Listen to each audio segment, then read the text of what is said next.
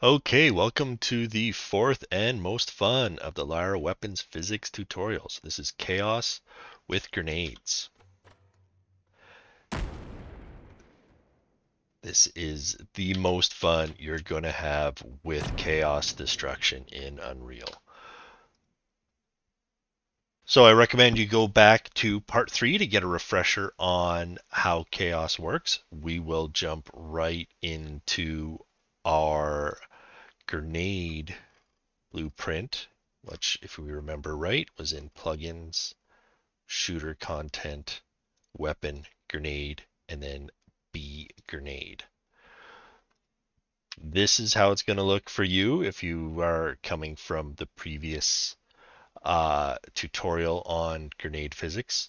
And this is spawning our F grenade field. What we want to do here is spawn a second field.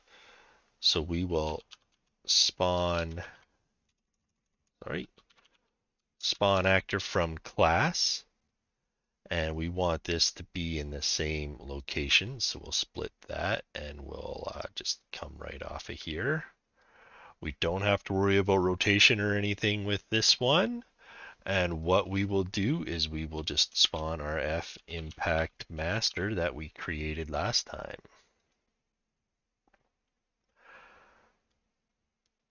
All we're going to do to this is we're going to make it bigger.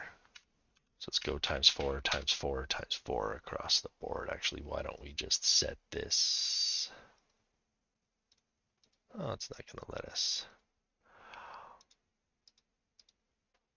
So that's all we got to do. Now we can run in here and we can throw our grenades and make very big explosions. That is it. As simple as that. So you can tinker with your master field if you want. Right now we're using the same master field for grenades as we are for weapon impacts, and we're just making it larger. Let's just modify this. See, directional magnitude, I don't think we need as much for grenades. Let's just cut that in half. And radial magnitude is what we want larger. So let's set that to 800 and have a look at how that looks.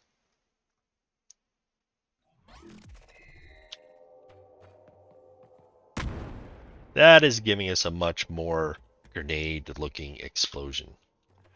You can tinker with the size of that all you want, but it's as simple as that. You know, you'll probably want to have a separate impact field for your grenades, and then all you would have to do is just change this here. Very simple.